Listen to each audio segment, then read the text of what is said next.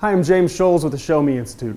Recently, Jessica Bach of the St. Louis Post-Dispatch had a great piece about Laureen and Naomi Goodloe. See, Naomi is a student in the Normandy School District, and last year she took advantage of the Interdistrict School Choice Program and transferred out to the Francis Howell School District. But Francis Howell voted to not allow those students to return this year, and the family decided they would give Normandy another chance. But going back to Normandy just didn't work out for the Goodloe family. They went and got a court order to allow them to go back to the Francis Howell schools. Now, the real point of this piece that I think you need to take away is what happens, what changes when families have school choice.